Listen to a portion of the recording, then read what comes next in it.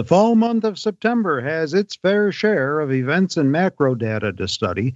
Key in the data was the most recent batch of U.S. economic data. Let's get the read on that now from our chief equity strategist and economist, John Blank. John, inflation ticked up at the consumer level in August, the most in 14 months, according to the headlines. Wholesale price increases accelerated. Retail sales were up last month as consumers spent more on gas. So what do the headline numbers say about the strength of the U.S. economy, first of all? Well, the headline numbers on the broad inflation rate are not what the Fed cares about. So number one, so the market and the consumer does care about the broad rise in the inflation rate, but the Fed does not. The Fed cares about the core inflation rate, and the key thing within the core, the sub-index that matters most, is shelter cost. That is either what you pay for your house if you own it, or renting more specifically. That went up 0.3 month on month in August. Take that times 12, that's 3.6 annualized. So while that was the lowest monthly increase this year, it is heading in the right direction. 3.6% is still close to double what the Fed would like it to be. So that's why they went higher for longer this week, Terry. We need shelter costs to come down to 0.1% month on month for 4 or 5 months, if not go zero. That would get the Fed off the sidelines. So the takeaway then for our listeners is look past the headline numbers to the internals of these indicators to get the full story on the economy. Correct. Absolutely correct. Markets were a little moved on the news. Does the data give the Fed a reason to change course on policy or maybe hit the pause button on rate hikes? This week they hit the pause button, didn't they? They hit the pause button. You got to understand they're 5.25 or 5.5 now, so the halfway point of that is 5 or 5.38%. Their terminal end for 2023 is 5.6, so that's basically calling for one more 25 basis point rate hike in the November or December meeting this year. And then next year they went to 5.1% from 4.6%. So you can do the math yourself. That's what they're going to say is we're going to hike to 5.5 to 5.7 and then take off 225 basis point cuts somewhere in 2024, probably the second half. So the second half of 2024 is where the weakness should manifest itself that I've talked about in terms of shelter costs already, but also in terms of the economy, unemployment rates, consumption, et cetera. And that is a very interesting point in time because it's also right in front of the U.S. election. So that's the other reason the market may bet on cuts to rates is it will be in front of an election. Was the outcome of this week's Fed meeting already baked into the market then? Absolutely. I mean, at least for anybody with any sanguine view on higher for longer, which, I personally did have, going into the meeting. So higher for longer is the Fed's tracking, with sincerity its statutory mandate to keep core consumer price expectations at 2%.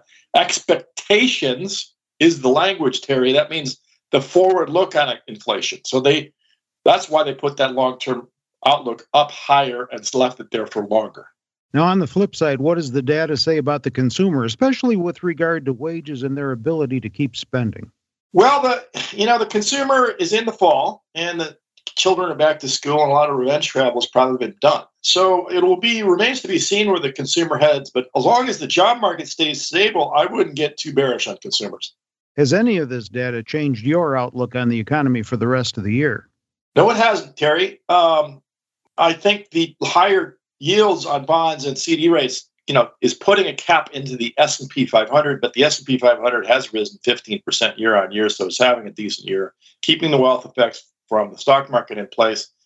And the housing market still hasn't cranked in on these rates either. So wait and see on the asset price deflation story that could take the market down hard. And wait and see means wait and see. What do you see as far as an impact on the UAW strike having on the economy, or is it still too early to tell? Too early, Terry. Too early. All right. You've highlighted 3 large cap stocks with good momentum recently in your writings. They are Intuitive Surgical, Ingersoll Rand, and Weyerhaeuser. Yeah, Intuitive Surgical, talking on the 21st of September, is a number 2 ranked stock with a B for growth. Going to price at $290 and a target price at $320.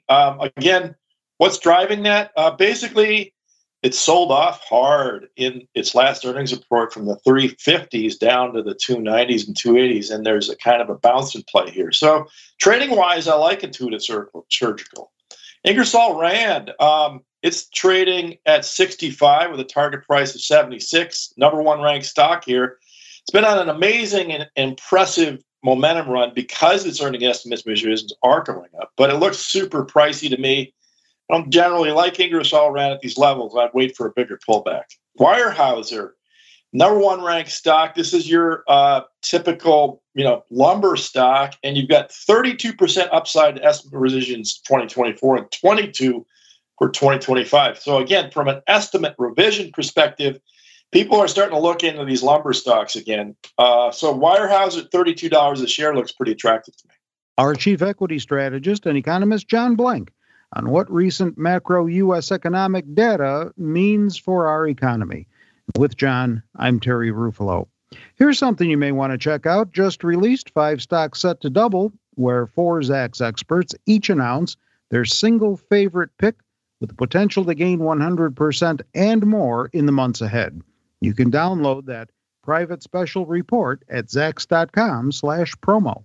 This material is being provided for informational purposes only, and nothing herein constitutes investment, legal, accounting, or tax advice, or a recommendation to buy, sell, or hold a security. Do not act or rely upon the information and advice given in this podcast without seeking the services of competent and professional legal, tax, or accounting counsel. Publication and distribution of this podcast is not intended to create, and the information contained herein does not constitute an attorney-client relationship. No recommendation or advice is being given as to whether any investment or strategy is suitable for a particular investor. It should not be assumed that any investments in securities, companies, sectors, or markets identified and described were or will be profitable. All information is current as of the date herein and is subject to change without notice. Any views or opinions expressed may not reflect those of Zacks Investment Research as a whole.